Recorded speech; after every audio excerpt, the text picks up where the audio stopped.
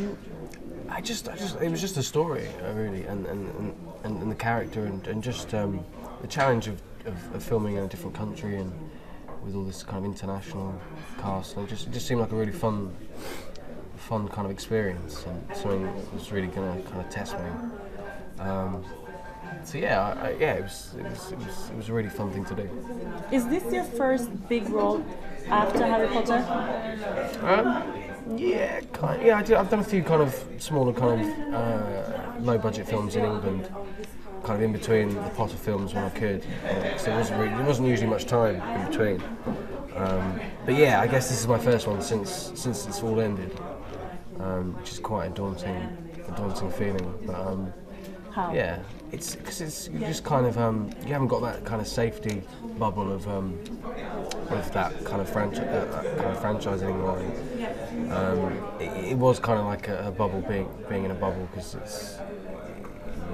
it's every year it came around the corner and you knew what you were doing and you were with the same people, and now it's kind of I don't really know where I'm going, but it's exciting. I'm glad to kind of to play different characters and be in different sets. It's exciting. Yeah.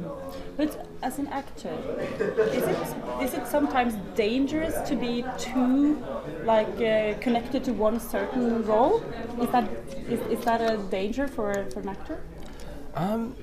Yeah, I guess it is something that I have to tackle, because I mean the nature of Harry Potter is quite widely seen throughout the world, and everyone is kind of quite everyone is kind of I've got a lot of admiration for all the characters, and it's going to be hard to kind of shake that. I don't think I ever will, if I'm honest, but as long as I can keep doing kind of these kind of different roles and kind of interesting stories and stuff, and try and move away from a bit, I think that's all I can do, really. So, yeah. But are you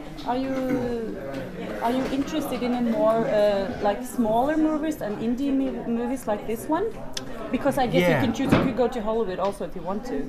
No, I like these kind of small ones. It's a very intimate kind of experience, because you're kind of with the crew all the time, and especially with this, it was just kind of quite a small cast.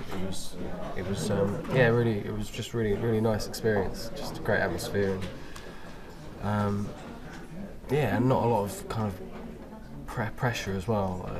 Being on like a big set with kind of a lot of kind of money involved and stuff, and it was just really nice experience. Yeah. What's the difference between a big set and a small set? It's just, I don't know, I suppose comfort, really, and kind of a nice canteen and dressing room. But apart from that, it's kind of the same kind of basic kind of experience. But it's just I mean, with Harry Potter it was kind of thousands of people, and you just all kind of this little clog in a machine. But this is kind of much more kind of, it's got a really nice pace to it, and you just really always feel in the moment, so it's nice.